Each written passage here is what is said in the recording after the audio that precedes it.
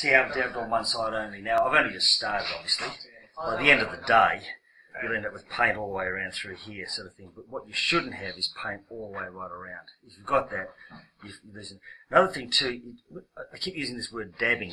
That's dabbing. Don't do that like I just did. A couple of reasons. Number one, you'll end up with paint all dribbling down the side. But also, more importantly, that's when you're forcing paint up into the stock. And that's when you end up with paint all dripping down everywhere. So you do what we call dabbing. Just a little dab like that. That's all you do, just to get the worst of it off. And then away you go.